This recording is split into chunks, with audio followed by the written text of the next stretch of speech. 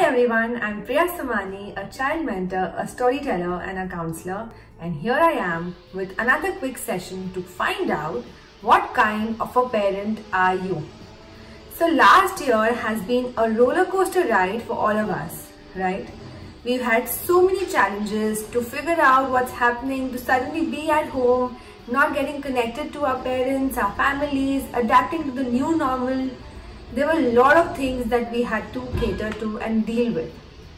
Now in that scenario, most of us, I'm sure, we all have operated from this fear mindset. Now what is this fear mindset? Oh, don't go there. You might contract COVID. Don't go to these crowded places. Wear a mask. Sanitize. There were so many things that we were doing. We had these healthy drinks at home and whatnot. Why? Because we had this fear in our heads that, oh my God, I don't want to contract this. I don't want to be one of them. But why? Why do we operate from that fear mindset? What exactly is this mindset? Don't you think this is actually like sowing those seeds of negativity that, oh my God, this might happen, which has actually not happened also. But we start fearing it. We start fearing about things we consume. You know, in our childhood, maybe we were told that don't use this or don't use that or use this sparingly, because we have been conditioned with that upbringing or that thought process that maybe this might not be enough or maybe this may affect you detrimentally. The source, the root cause itself is so negative. So now think about it from the child's point of view. How do we get this fear mindset when we deal with the kids? Don't do that, you might just fall. Oh, be careful, you might just get hurt. That thought that the child might get hurt was not even there in his mind.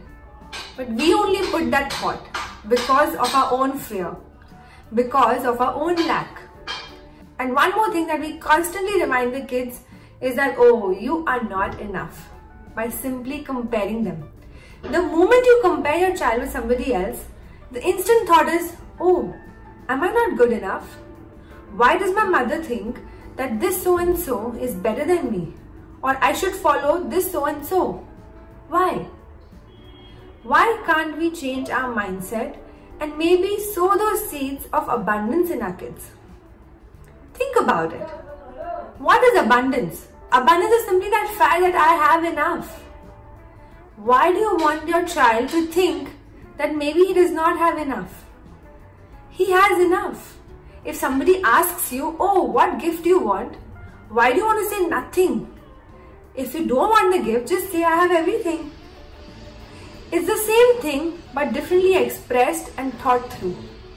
When a child operates from an abundance mindset, then the child of course is more confident, more positive. He has a clear inclination towards achieving what he really wants to achieve. And believe me or not, the child himself attracts those things. Just because he believes in those things. Just because the mindset is right. Just because his thoughts are flowing towards a positive direction. So what kind of a parent are you? Do you let your child operate from this lack?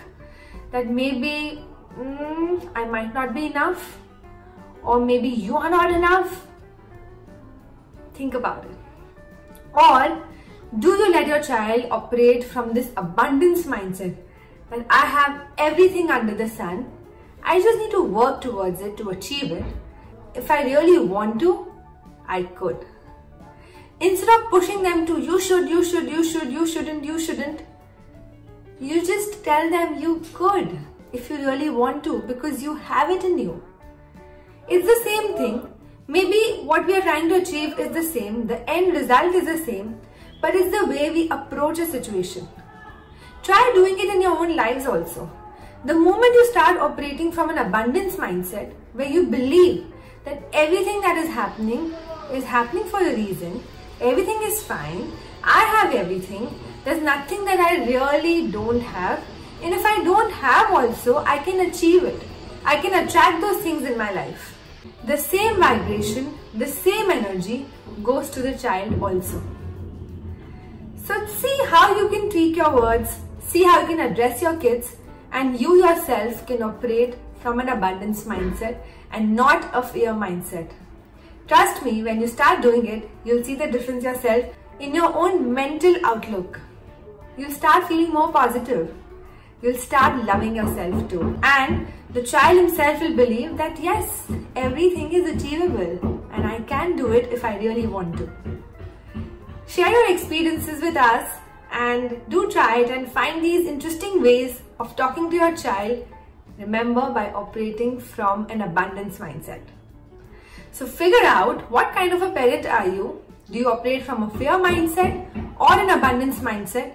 And what kind of mindset could possibly help your kids? And stay tuned to find out more. So we are looking forward to hearing your experiences and understanding what kind of a mindset do you have and what works for you and your child.